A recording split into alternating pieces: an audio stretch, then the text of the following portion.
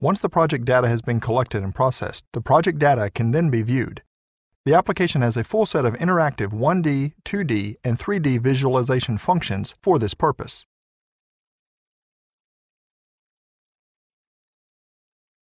To access these visualization functions, select the Visualization Data option from the Project Data menu.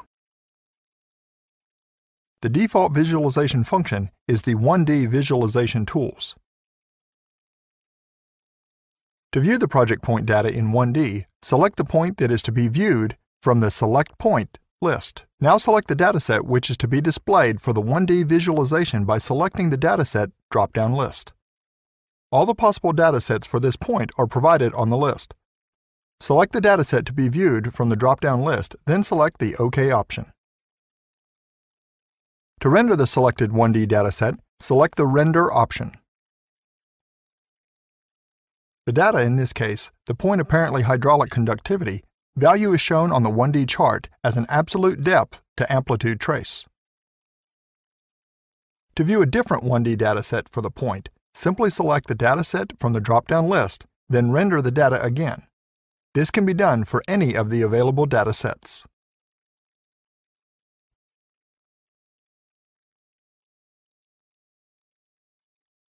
To calibrate a point's hydraulic conductivity data to a real field data, select the 1D Cal tab. Here, the real field hydraulic conductivity value in meters per day for a given depth can be entered into the provided field. Enter the value. Once the real field hydraulic conductivity value has been added, the calibration can be applied to the point data trace at a user-selected depth. This is done by tapping the chart data trace at the desired calibration depth point. The point hydraulic conductivity data will then be calibrated to the real field data and shown on the chart. To apply this calibration to the point, select the Apply Calibration option.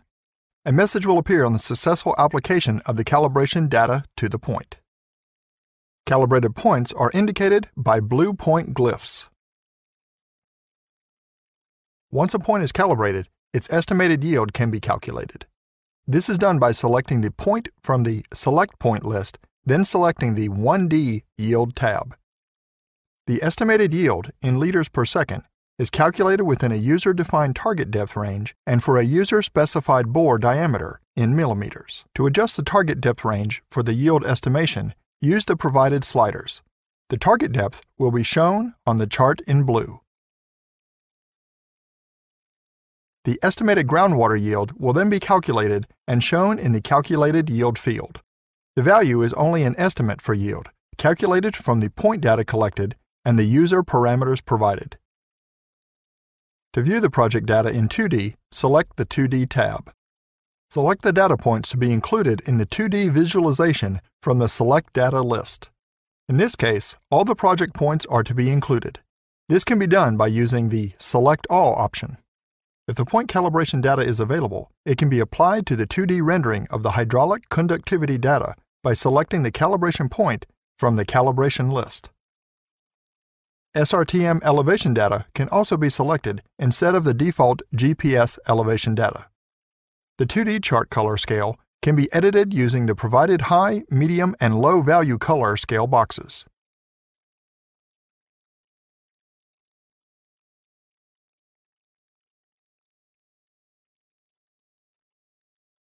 The 2D interpolation setting provided include user-settable values for the number of lateral grid points, the number of vertical grid points, and the lateral and vertical interpolation search radius. The number of contours and the maximum render depth are also user-editable. The dataset to be rendered can be chosen from the provided dataset drop-down list.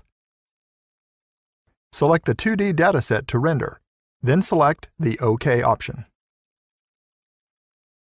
To render the 2D data plot, select the Render option.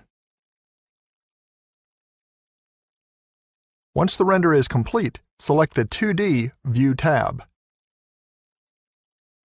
The chart shows the 2D elevation corrected, rendering of the included points in the order the points are selected. In some cases, it may be desirable to increase the 2D data sensitivity in order to better show weaker responses in the 2D data rendering. This can be done using the Clip Data slider. The increased sensitivity amplifies the response values in the 2D data rendering. The data scale is adjusted accordingly.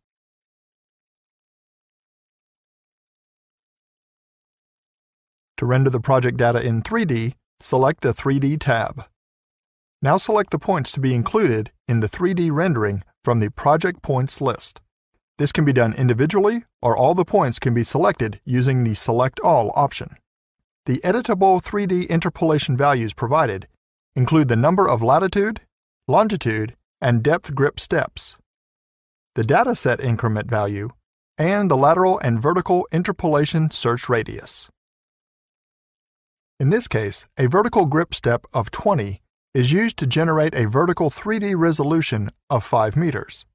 This is calculated by dividing the maximum rendering depth by the vertical grip steps.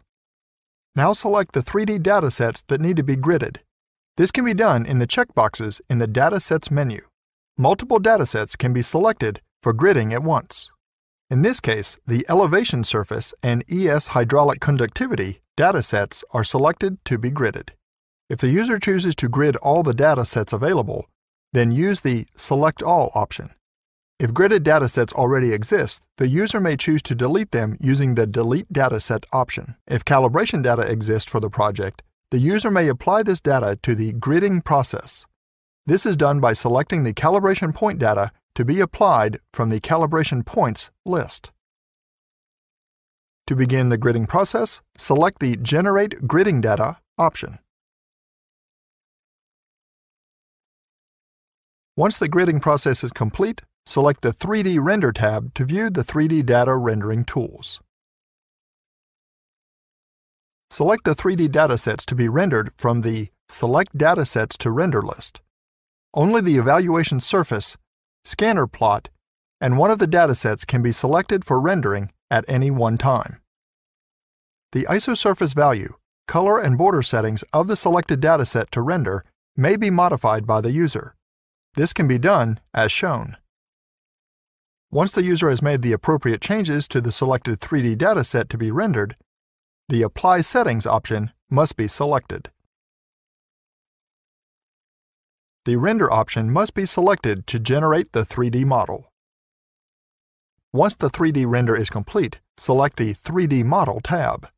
The 3D model shown indicates the point scanner plot for the selected points in the 3D rendering, the elevation surface data, and the selected dataset isosurface at the value set by the user. The 3D model is fully interactive and can be rotated and zoomed. To view the project quality control data, select the Noise tab. Then select the project points to render from the Select Data list. In this case, all the points are selected. Select the dataset to be rendered from the Dataset drop-down list provided. Select the OK option once the appropriate dataset is selected. To render the selected dataset, select the Render option.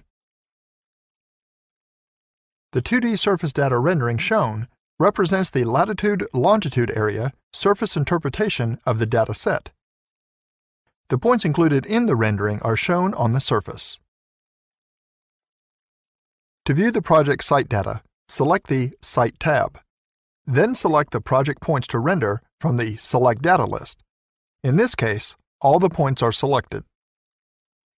Now select the dataset to be rendered from the Dataset drop-down list provided. Select the OK option once the appropriate dataset is selected. To render the selected dataset, select the Render option. Once the render is complete, select the Site View tab to view the rendered 2D data surface. The 2D surface rendering shown represents the latitude-longitude area surface interpretation of the dataset. The points included in the rendering are shown on the surface.